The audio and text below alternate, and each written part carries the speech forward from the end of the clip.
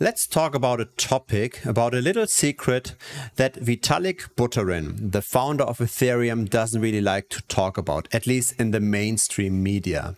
It's an open secret among the very technical people that work with Ethereum on a day-to-day basis, but for most people, it's a complete black box. They don't know about this. What am I talking about? I'm talking about Miner Extractable Value, MEV, or in other words, front-running. Sandwich trading, taking advantage of your usage of Ethereum, taking advantage of your trades. The technology of Ethereum is so transparent that people that are technical enough can front run you. So you are buying a certain asset, you think you're buying an asset, right? You use, say, Uniswap or something, you swap an asset, but there are bots in the background that you're not aware of that buy just quickly before you. They know that you're submitting the transaction, they buy quickly before you, they elevate the price, you buy then for this higher price, and then the bot directly sells after you again. He dumps on you. So he's sandwich trading. That's the technical term. He's taking advantage of your trades. He's front-running you. He's making basically risk-free money and you get worse prices. So all the problems that centralized finance has, right, with like, for example, Robinhood selling the order flow to Citadel, and Citadel then as a hedge fund front-running you and elevating your prices, and they just simply printing money.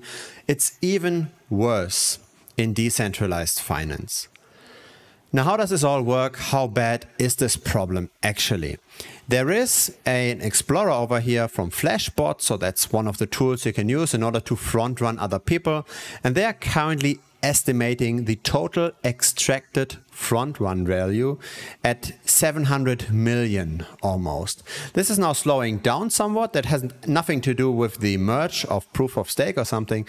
This has simply something to do with less trading activity recently in the crypto winter. You can see when there is activity, they're simply just printing money. They are extracting value. They're extracting money from your hard-earned capital that you're trading back and forth. So what's actually going on here? What's going on is you submit your transaction, okay? So you submit your transaction to, say, Uniswap, and that transaction, that swap, is not directly in a block, right? It's not directly mined in a block.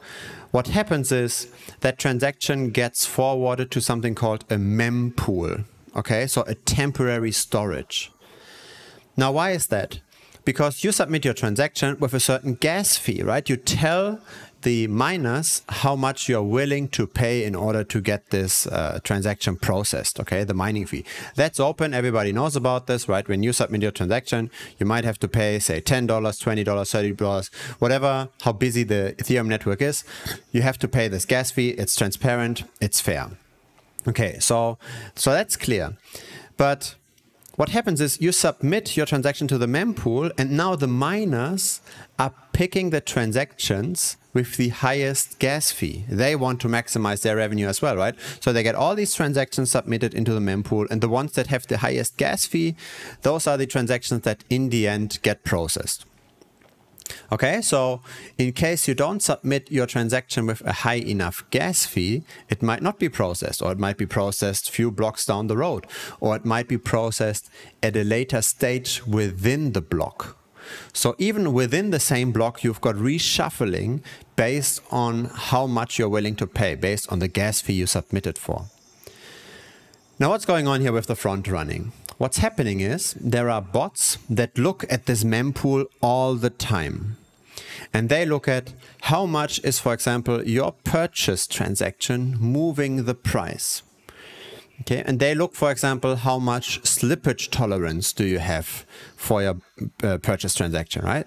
So let's say you buy on Uniswap and you say, I'm okay even if my price is, say, 1% worse than what I initially thought.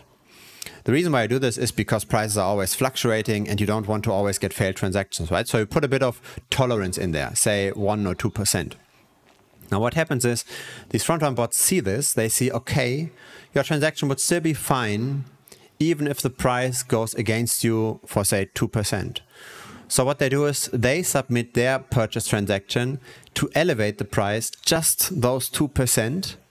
They buy before you. They do this by submitting with a higher gas fee. Okay, so they're willing to pay the miner more in order to be higher in the block. They get prioritized. They purchase. The price gets elevated. Then your transaction goes through for this elevated price. And then they submit another transaction to sell directly afterwards again. And now you bought for the worst price, the 2% slippage that you're willing to take, you actually got that, right? You got 2% worse of a price. And this happens all the time, constantly. And there are even websites that track these transactions in detail. For example, this one here, 0MEV. So this is a guy who also doesn't really like this whole MEV play, right? How everybody gets front run, how basically everybody is extracting capital from you simply just because you don't know these details. And you can see via an algorithm what kind of transactions have been made here and that made money for the people. So for example here, right?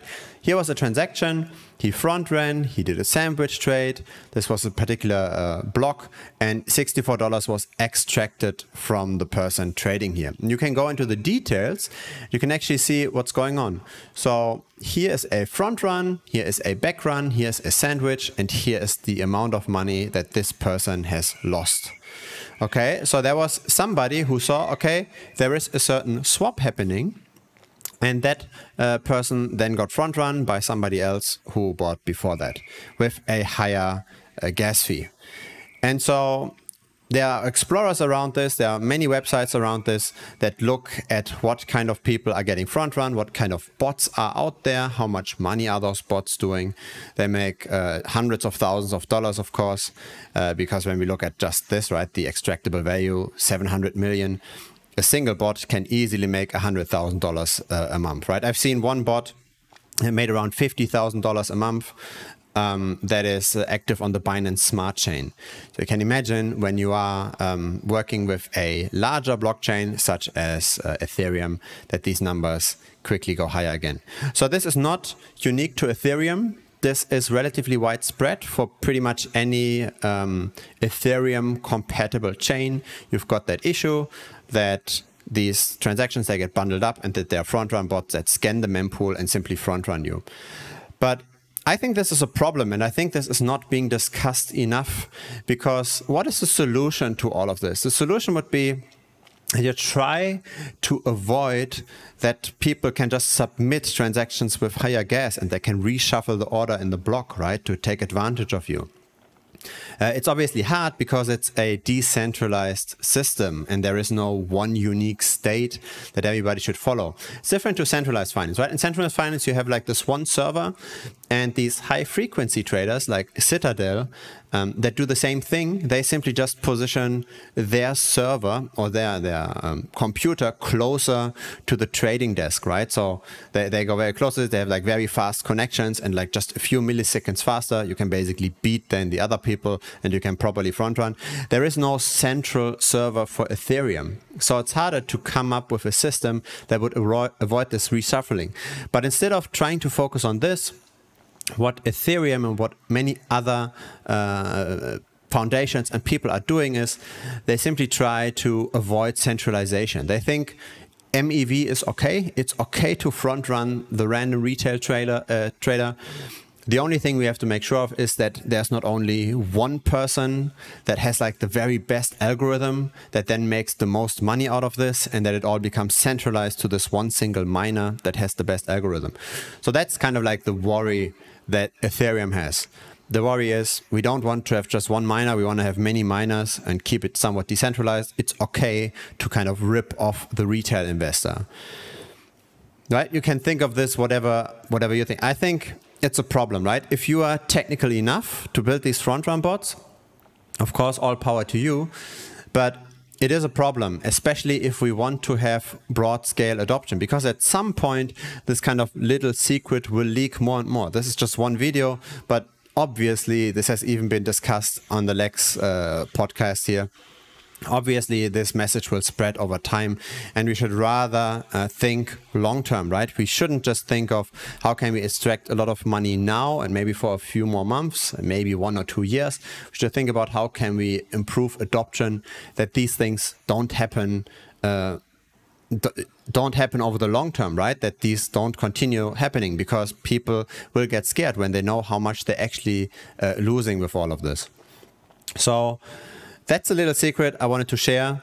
How can you protect yourself from all of this? There are several mechanisms.